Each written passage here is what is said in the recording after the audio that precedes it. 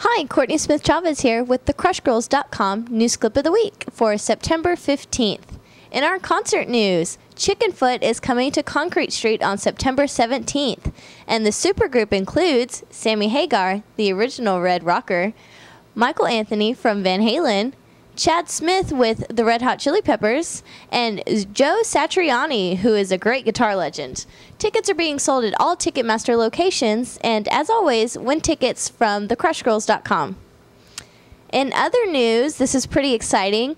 Classic Brew 2009 is coming to Corpus, which is an international beer tasting. It'll be held at the Corpus Christi Museum of Science and History on September 17th.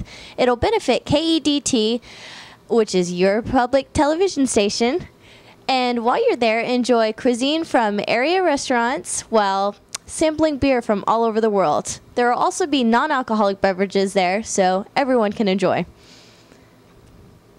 And other news, for all my women out there, we have Living the Life Women's Conference, which will be held on September 18th and 19th at the Selena Auditorium.